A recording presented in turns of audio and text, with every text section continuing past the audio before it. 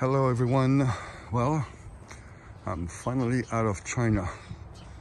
I'm walking around in the street in Narbonne, south of France, and going to walk towards a castle.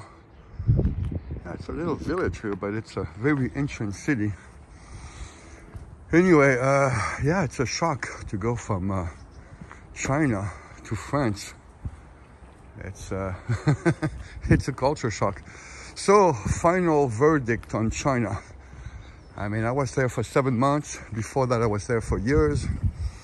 First time I've been there was in 2004, I think. So, on and off for many years.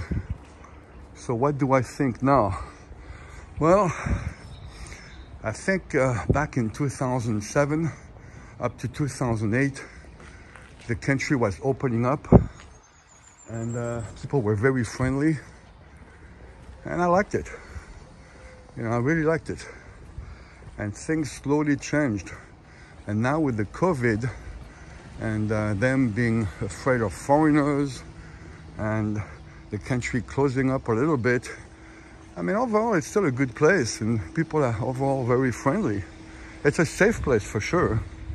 Look at this great wall.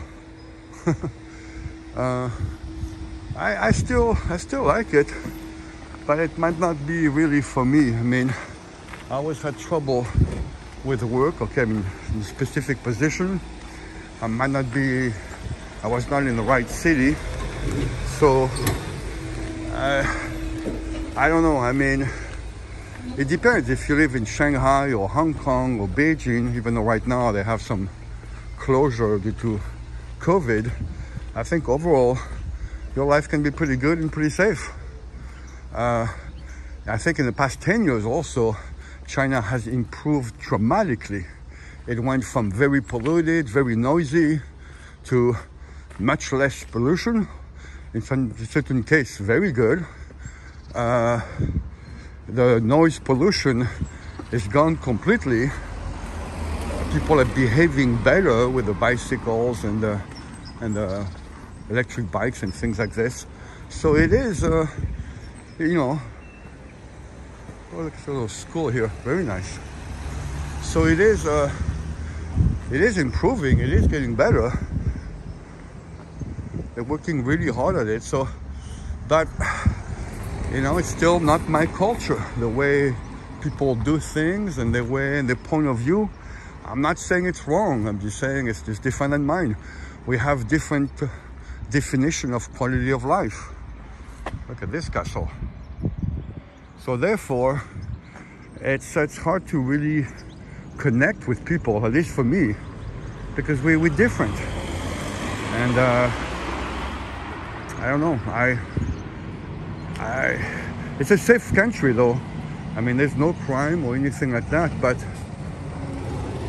I don't know. I think for me, I would rather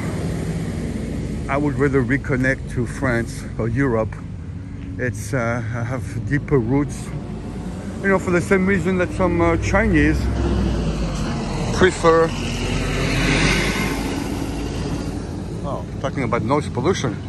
You know, some Chinese prefer living in China because it's their food, their connection, their culture, and things like this. You know, and it's you have to respect that. But I think for me, France and Europe is definitely my place, and I never really connected fully with China.